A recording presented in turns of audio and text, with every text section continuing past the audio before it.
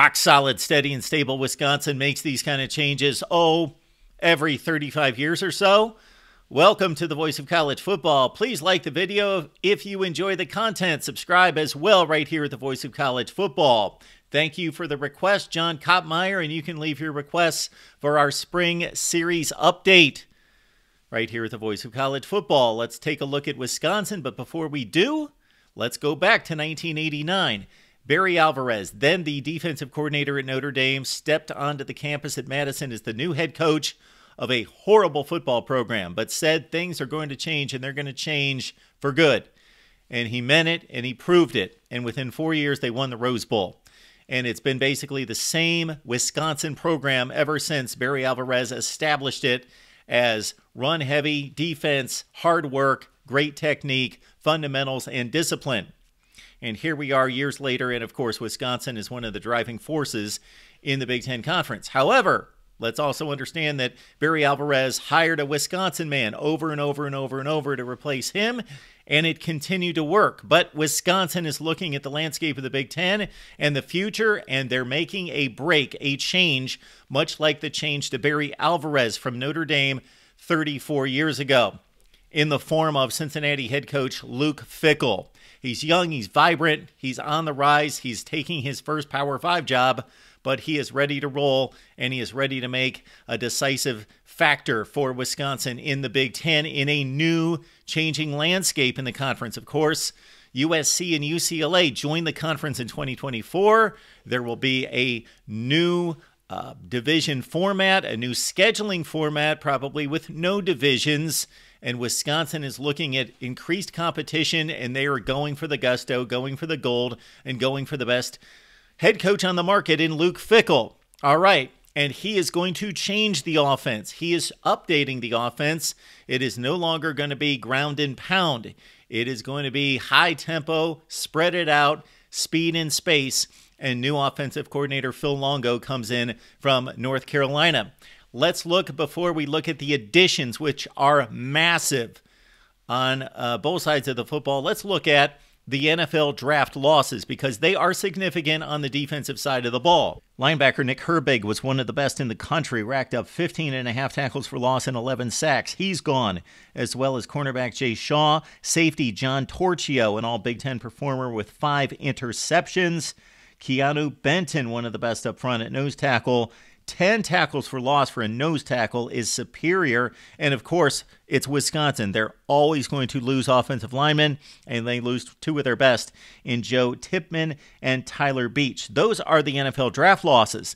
The transfer portal losses, not as significant, but we do need to note, of course, former 5-star quarterback and Wisconsin starter who had an up-and-down career at quarterback, Graham Mertz, has gone to Florida after 19 touchdowns and 10 interceptions this past year. He does not fit into the Phil Longo offense for sure.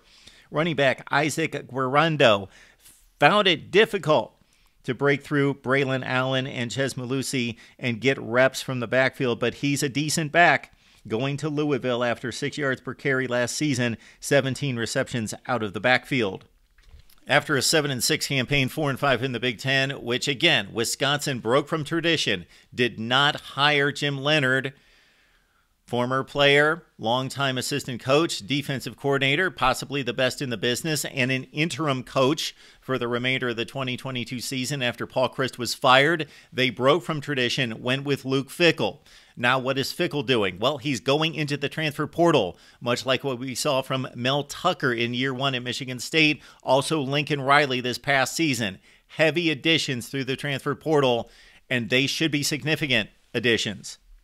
Tanner Mordecai will most likely be the starting quarterback this season. He threw 33 touchdown passes at SMU. If he doesn't give it a go, of course, you got Nick Evers, who's going to battle for the job. He has little experience, but he's a former blue-chip prospect as a 4-star to Oklahoma. At wide receiver, we've got C.J. Williams, who didn't do much at USC as a freshman with 4 receptions, but of course it was a loaded wide receiver room, and he was a big prospect. Bryson Green from Oklahoma State caught 36 balls and 5 touchdowns. Will Pauling at Cincinnati, 12 receptions, follows his coach to Madison. Let's go to the defensive side of the ball, but also note Joe Huber, Cincinnati starting offensive tackle, is now at Wisconsin, and he should be in the rotation as well. On the defensive side of the ball, again, a lot of players that played a ton of football and were productive, including Jeff Pietrowski at Michigan State with 5.5 tackles for loss in 2021. Defensive lineman Darian Varner from Temple made a lot of big plays in the opposing backfield. 12.5 tackles for loss and 7.5 sacks. And also safety Jason Maitre from BC with 42 tackles.